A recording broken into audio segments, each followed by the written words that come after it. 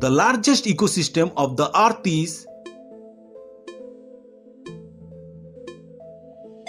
biosphere. Nap is a kind of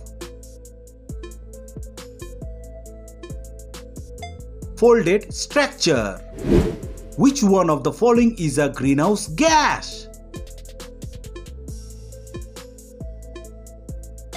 Carbon dioxide. The land of maximum biodiversity is tropical. An artificial ecosystem is represented by aquarium. Sinkhole is a phenomenon of karst. Instrument used for measuring area on maps is called planimeter. The art and science of map making is called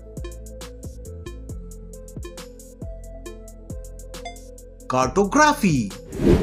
Tidal forest is otherwise called mangrove forests. Who coined the word geography?